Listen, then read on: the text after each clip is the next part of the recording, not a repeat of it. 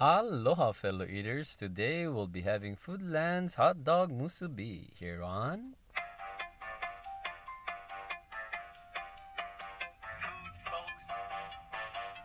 Welcome to FoodzFolkz, helping you find your food and remembering the good times when we ate them. If you're new here today, mahalos for stopping by. Please give this video a thumbs up if you like it, and don't forget to subscribe for more videos coming soon. Right before we start eating, I just want to remind everyone to say grace. We must remember that all these gifts are from God, who nourish our soul and give us the wisdom and strength to endure anything. And also to remember that all these folks who farmed, cooked, and prepared all these foods, folks, worked really hard on it. Please check the description below. We'll have timestamps so you can skip to the video and the parts you want to see. Here we go. You have your furikake, nori, and your hot dog. I believe that's shoyu they put in there. Here we go. Yummy.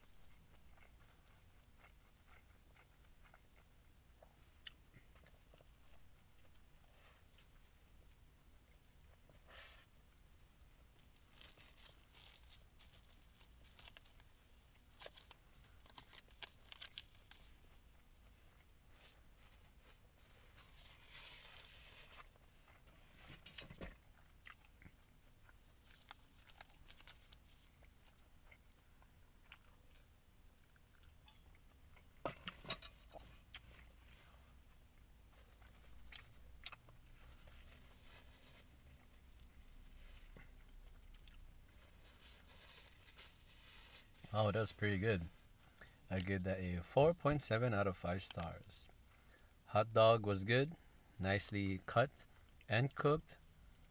The rice with the furikake and shoyu and nori, yeah, was good too. Good amount of saltiness to it.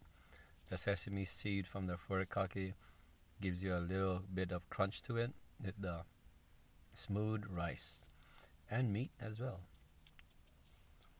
Thank you, folks, for watching. And for more, oh, it was also nice and warm too. Yeah, good chew to it. Thank you, folks, for watching. And for more Foodland Foodz right here, folks, and for other foods right there.